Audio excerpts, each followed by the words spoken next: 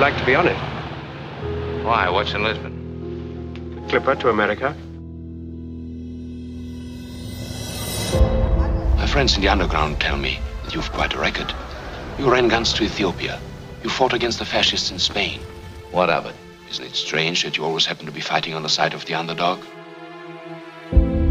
I've often speculated on why you don't return to America. Did you abscond with the church funds? Did you run off with the senator's wife? I like to think that you killed a man. It's the romantic in me. It's a combination of all three. And what in heaven's name brought you to Casablanca? I'm a saloon keeper. The problems of the world are not in my department. But when you first came to Casablanca, I thought... You thought what?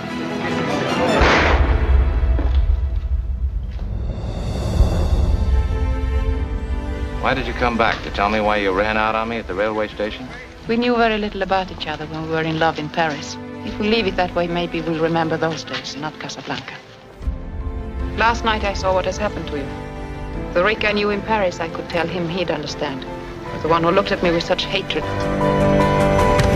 I'll be leaving Casablanca soon and we'll never see each other again. Don't you sometimes wonder if it's worth all this? We might as well question why we breathe. Each of us has a destiny, for good or for evil. I know a good deal more about you than you suspect.